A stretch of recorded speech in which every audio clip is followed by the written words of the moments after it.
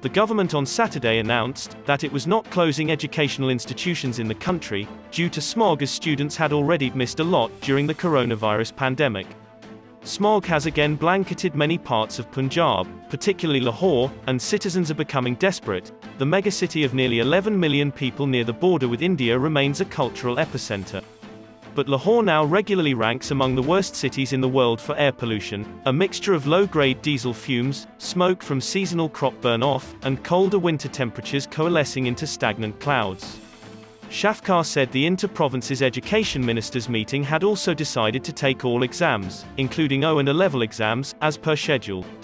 We are not going to close schools due to smog, as the schools were already closed due to COVID for 1.5 years, following which education in Pakistan has already suffered a lot, Shafqat Mahmood told the media. This is Pakistan Observer. Visit our YouTube channel for more informative video.